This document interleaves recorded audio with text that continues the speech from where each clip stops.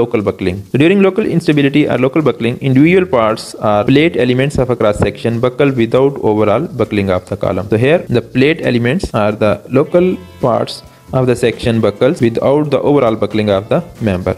So overall member will not buckle, but some part will buckle. So here we can see in these figures. So here in the first and the last figure there is buckling, local buckling of flanges, and in the middle figure there is buckling of steel tube. Local buckling should never be allowed before the overall buckling.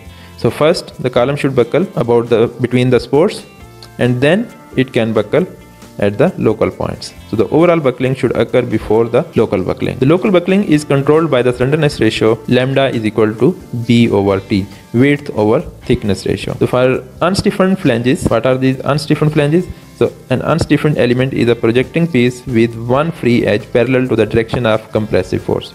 So here if we see in this figure, so this portion, this has one free end and the other connected end, and this free end is parallel to the compressive force. So this portion is termed as unstiffened element, or in case of W section it is unstiffened flange. So for unstiffened flanges, B is equal to half width of flange, BF over 2, means this is total BF, and this much will be equal to BF by 2. So the B will be equal to BF by 2, and T is the thickness, so slenderness ratio will become BF over 2TF, and this slenderness ratio will control the local buckling. And for stiffened webs, so stiffened web is a web or is an element which is supported along its two edges parallel to the direction of force. So if we see this web, so it is connected at this point as well as at this point. So both the edges are connected, and these edges are parallel to the applied force.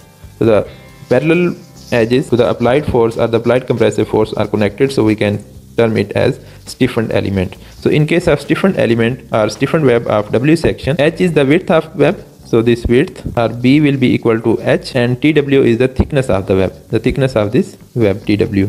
So the slenderness ratio will become B over T will become H over TW. So this slenderness ratio will govern the local buckling of web. In case of flanges or any part which is connected on one side and free on the other side, so it will be termed as unstiffened. So we need to consider this much length.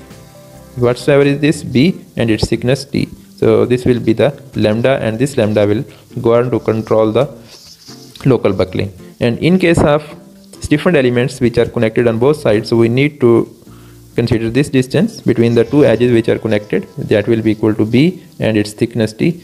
So it will give us the slenderness ratio, and this slenderness ratio will govern the local buckling. Higher the slenderness ratio, more chances of local buckling. So to avoid the local buckling, we need to reduce this slenderness ratio.